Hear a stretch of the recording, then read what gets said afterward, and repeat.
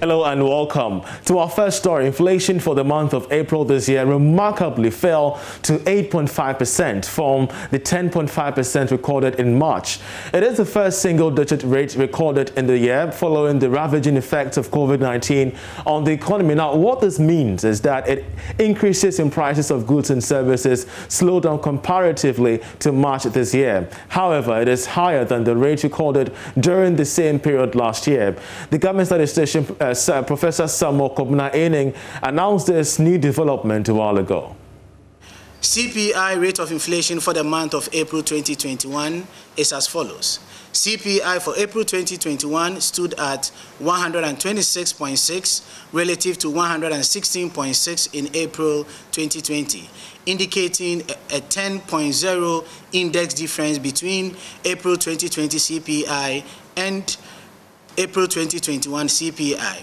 Using these relative CPIs for the month of April in 2021 and April in 2020, year-on-year inflation for the month of April 2021 stood at 8.5%.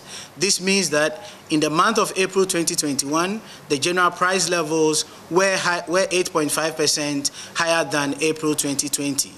Putting these figures in context, we'll recall that in the month of March 2020, that is pre-COVID-19 levels, rate of inflation was 7.8%, and at the peak of the COVID-19 in April 2020, when we saw the first jump in inflation rate, inflation stood at 10.6%.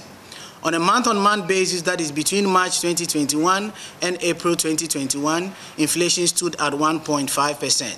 This also compares with 0.9 that was recorded in the month of March 2021.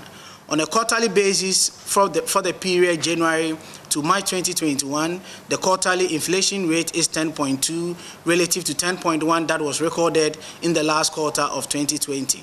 Indeed, it is important to put this 8.5 inflation rate for the month of April 2021 in a context.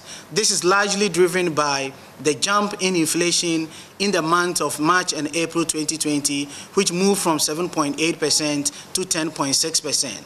And given that inflation rate over the last 6 months have hovered around 10.0%, we're currently seeing a dip in inflation rate returning to a single digit of 8.5%, the lowest that have been recorded since the COVID-19 period.